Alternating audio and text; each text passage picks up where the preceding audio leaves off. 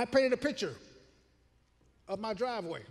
I got a long driveway, not a lot of trees on it. I painted that picture in 1984.